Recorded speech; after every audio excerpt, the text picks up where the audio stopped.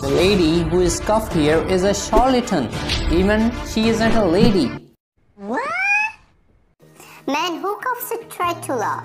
He is totally gonna blow it. Her name, or actually his name, is Legs, and she is male as mentioned in the actual book. It's crime time, baby. Even she has 10 legs. Which tarantula has 10 legs? Maybe to simultaneously hack using multiple keyboards. This multitasking is insane. A little cute for my taste.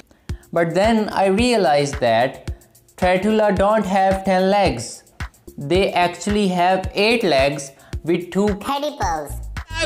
What are you doing? and these 2 pedipalps are actually depicted as Hit it.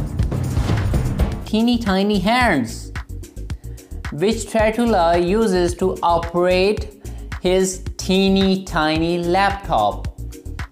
So subscribe or there will be a teeny tiny hackerish hands hacking your device.